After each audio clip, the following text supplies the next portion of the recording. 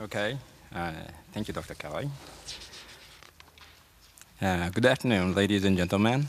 I'm Akira Arutaki, and I'm Associate Senior Vice President of NEC Communication Systems in Japan. I am very pleased to have this opportunity given by ITUT and MIC, and would like to say thank you to them. And this afternoon, I'm going to present what we are thinking and doing in the entire NEC group in terms of the climate change. In this presentation, I'll focus especially on how to cope with the climate change at the title of ICT Strategy and Solutions to Overcome the Climate Change.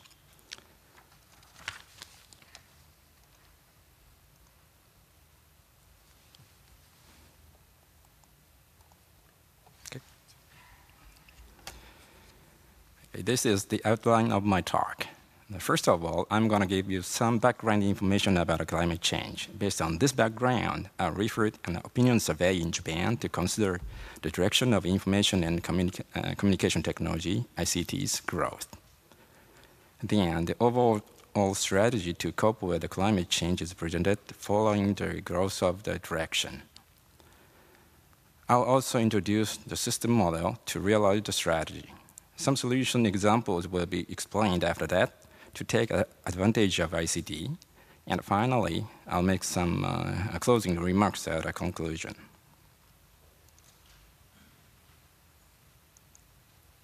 Okay. The climate change is not a science fiction anymore. I borrowed the right-hand side picture, this picture, from the University of Iowa homepage. This is from the famous movie, The Day After Tomorrow, as you may know, and will happen if the temperature continues to rise, as is shown in the famous chart in the left-hand side.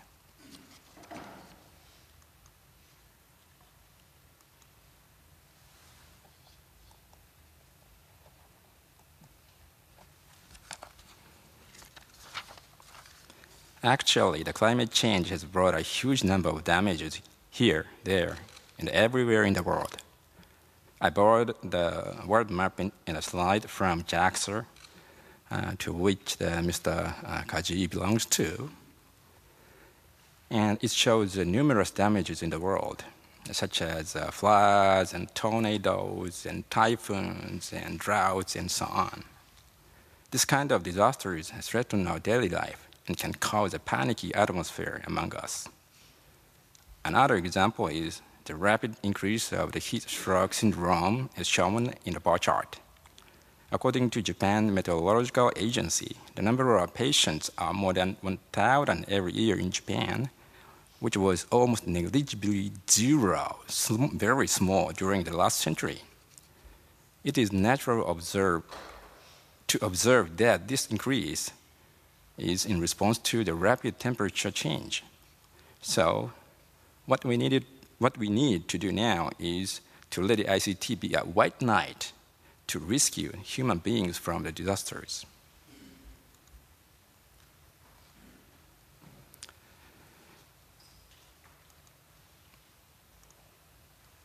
Okay, this is a typical example that people, at least in Japan, expect the ICT to be a white knight.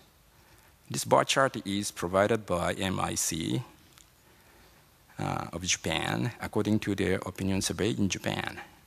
The question was, what do you expect the ubiquitous network as a symbol of the ICTs? The red bars and letters represent safety and security, and the green ones represent the convenience. Some around 60% Japanese nominated safe and more secure life for the #1 expectation. Here. And the third expectation is quick response to disasters. In other words, these desires can be interpreted that today's network may have the disadvantage of being fragile, especially fragility of the internet.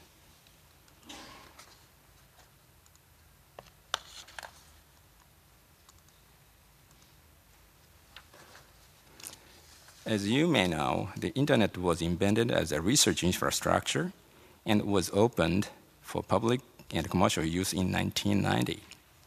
Since then, the internet has been widely used as an expensive communication platform. Needless to say, it is highly appreciated for quick and flexible business operations, but at the same time, it is sometimes blamed for its fragility. As is mentioned in the previous slide, ICTs, such as the internet, need to be grown to support the communication infrastructure as a lifeline. Assuming that the ICT growth contributes to construct a dependable lifeline, and actually it is a reality, I am mapping some ICT solutions in the overall strategy to cope with the climate change as is shown in the slides. The vertical X here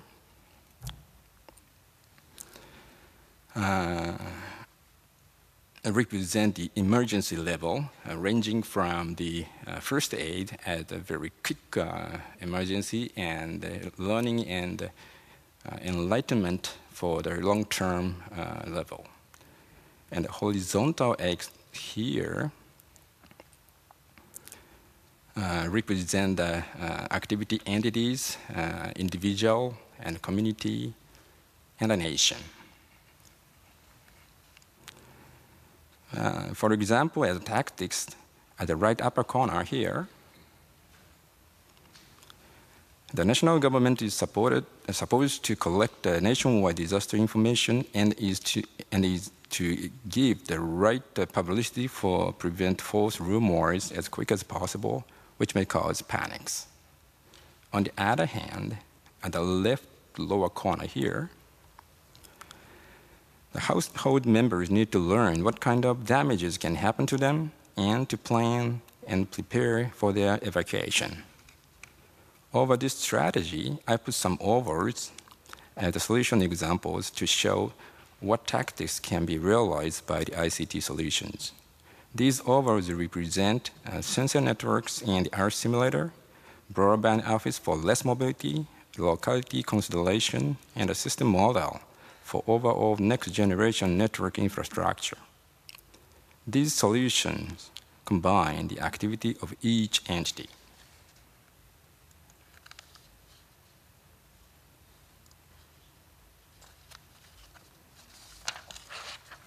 This picture shows a bird's-eye view of the dependable network to cope with the climate change.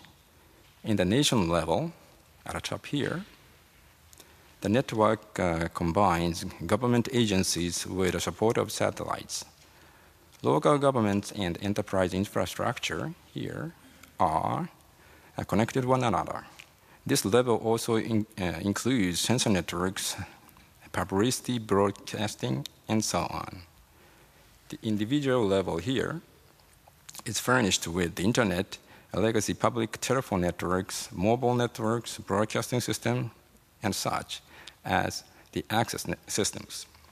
The individuals are given a variety of supports through these systems, such as the disaster information, refugee and first aid information, and so on.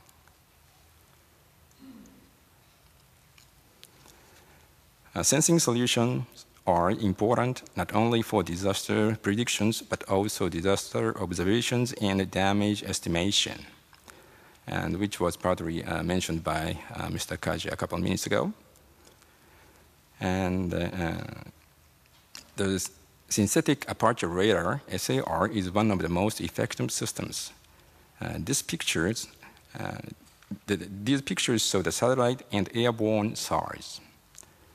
A terrestrial sensor network is another means to perform these functionalities. The environmental sensor unit with a solar power panel is shown here.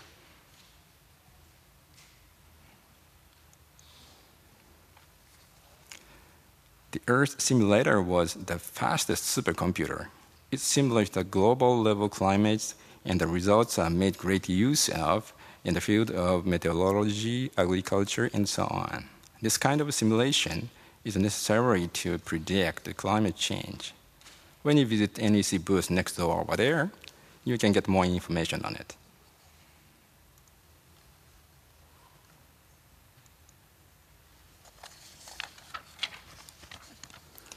Another solution focuses on the digital divide prevention for rural areas. In case of disasters, urban areas may be paid attention to because of their high population density. However, this kind of unfairness can cause a serious impact to the public stability because of its discrimination. Fixed wireless access FWA using such as Wi-Fi and WiMAX can solve this problem, and the connections among the FWA and the wired network for the rural areas provide similar services levels in the urban areas. But still, there arises an important issue on the standardization. The standards are expected for the locality consideration to overcome the climate change without unfairness.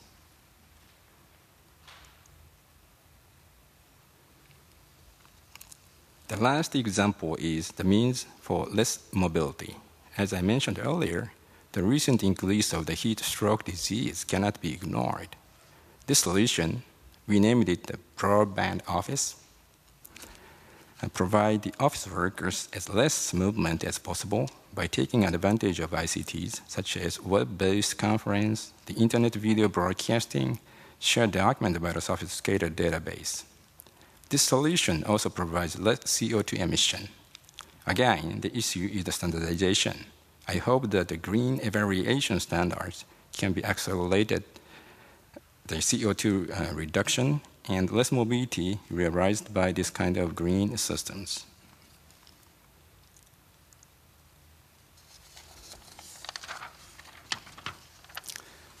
At almost the end of my talk, let me introduce NEC's vision for the environmental management. We are going to prevent global warming by reducing NEC's overall net impacts on the CO2 emission to zero by 2010. And NEC Group aims to be a truly excellent organization, one that promotes the development of social systems, business practices, and lifestyles, and that contributes to achieving a sustainable society by providing ICT solutions. Okay, then the conclusion. The climate change is not a science fiction anymore. ICT must be a white knight for preparation, prevention, and recovery. As I mentioned in the talk, ICT can provide useful solutions for strategic combination of nation, community, and individual activities. One future issue is the standardization activity by the ITUT for global cooperation to cope with climate change.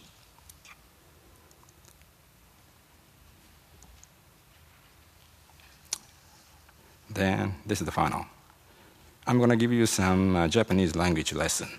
Okay. IT de Eco, which is literally translated as ecology through IT. NEC launched the concept of ecology through IT in the fiscal year of 2002, when the ICT was called just IT at a time. And we are accelerating the proliferation of specific actions toward environmental management, both within and outside NEC.